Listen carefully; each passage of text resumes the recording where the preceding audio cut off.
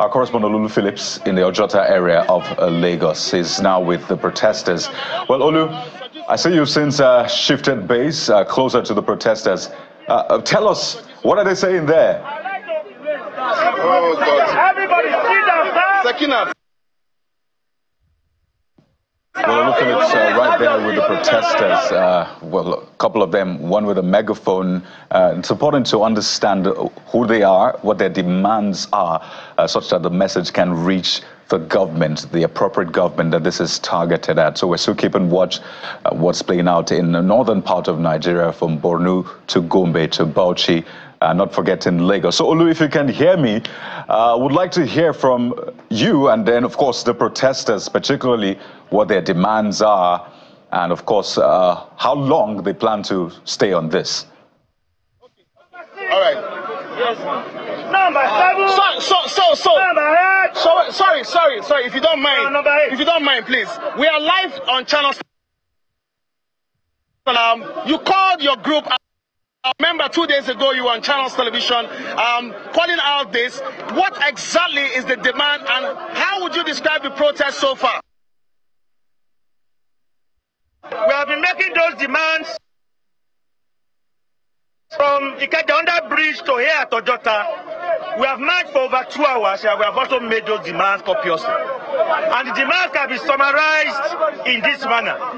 We are fed up by the condition of hunger and hardship that President Tinubu has established in this country since May 29, 2023. And we are saying enough is enough. Reverse all anti-people policy. Reverse all policies that have turned our people into slaves. We are demanding a better life for Nigerians. Yeah. When you talk about what we are doing now is to begin to establish the democratic organ of our struggle. And after we have done that, we are going to have a world press conference at this highway. So I'd like to call on the world media to give us some time to establish our security committees, our welfare committees, our entertainment committees, and after that, we are going to tell you what the next step of this struggle will be. But what you should tell people over there who are watching is that Nigerians have woken up. Those who are afraid that there will be violence or will not be able to march, they should start coming to Ojota. The struggle has started. Let me ask you, sir. Let me ask you, sir. The government has said this protest shouldn't exceed 3 days. Can you tell us how long you intend to stay here? We are not aware of anything from the government. The lawyer to the protest is what we protesters have decided for ourselves.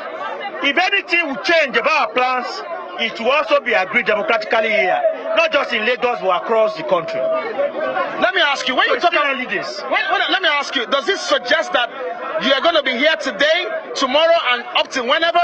It suggests that this struggle will continue for as long as the issues are not resolved. At what point do you think you want the government to listen to you, other than just being here on the fields, in the marketplace, and protesting? At what point do you want to sit on the round table to align those thoughts of yours, those demands of yours, for federal government party to listen and come to a compromise?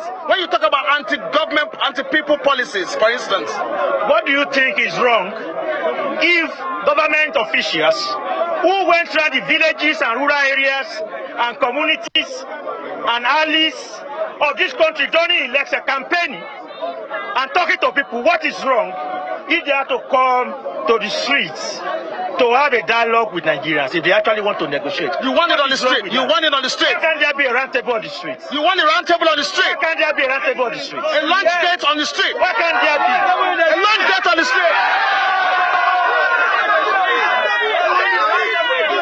A lunch table on the street. We demand a round table. Come and tell us with us. People, they should vote for them. They should make them see. Confirm now.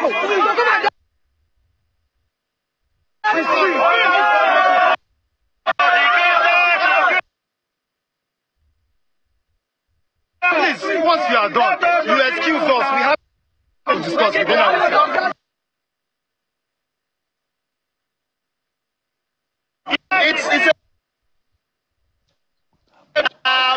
the texture and the tone of the conversation is getting some level. What exactly could be wrong, or who says it's wrong to have a round table on the street, to have hands across the desk on the street, and to have to push the envelopes here on the street? Perhaps that's the new chapter the government needs to begin to look at and just be able to leave the streets. Because as it is today, from our drive round town, right. Banking, the fuel stations are not working, the market shops are closed, the malls are closed, the streets are deserted. We don't know how long this is going to last. Someone needs to be talking and someone needs to be listening. Our correspondent Olu Phillips right there in Ojota, where the protesters have gathered, and they're demanding that the government come to the street to have a round table. It seems they've told Olu that they want to have a discussion within themselves. So for now, it looks like Olu will have to excuse them.